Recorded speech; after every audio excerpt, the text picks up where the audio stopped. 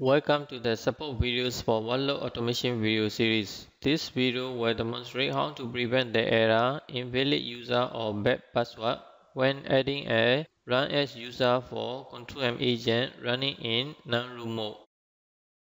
At the Control M configuration manager, go to security menu run as, then click on plus sign to add the run as user for Control M agent which is in non-root mode.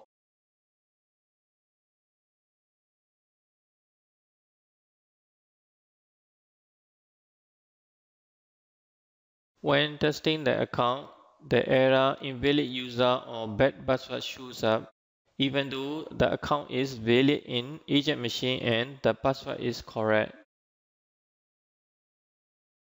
This is Control M agent machine with agent user logon session. Even though the agent user started the agent, it doesn't mean that the agent non-root mode is enabled.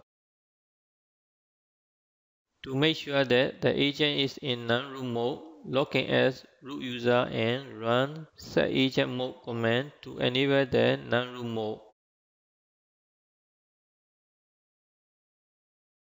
Restart the agent to activate the change.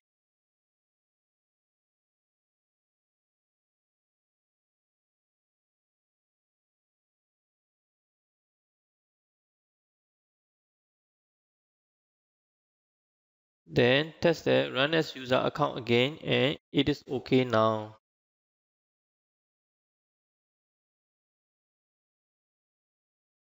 Sometimes the lower value of mass user processes limit setting for agent user will also cause the same problem.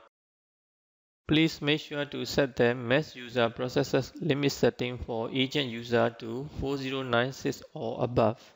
Please check with OS Administrator for detail.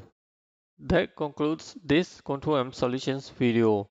Please see our knowledge base and YouTube channel for more videos like this. Thank you.